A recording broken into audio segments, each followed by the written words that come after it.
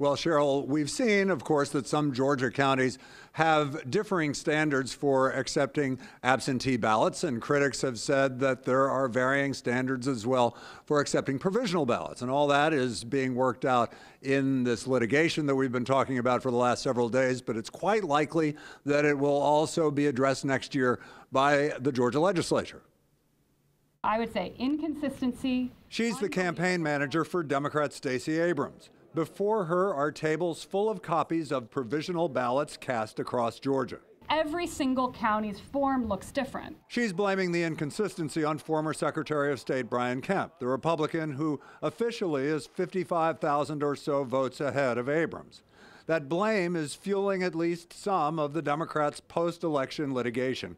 But Republicans say the problem is probably real and systemic. I think we need to have some fundamental discussions about how do you process an absentee ballot? Republican Buzz Brockway unsuccessfully ran for Secretary of State.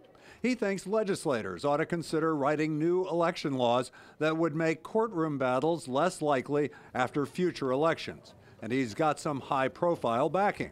If the rules are to be changed, they should be changed in a legislative body such as the General Assembly. I personally do not think that the federal courts are the ones who should be trying to do that for the state. The state is capable of doing it, and I'm sure the state will learn lessons as a result of how difficult this election process has been. Again, in the contemporary modern era, would not it have been nice to at least have a standardized form? So these issues are not likely to be addressed in the special session of the legislature, which is ongoing right now. More likely it will be taken up next year. And next year, lawmakers also expect to take up the matter of replacing the 16-year-old computer interface ballot system. And this issue could all tie into that when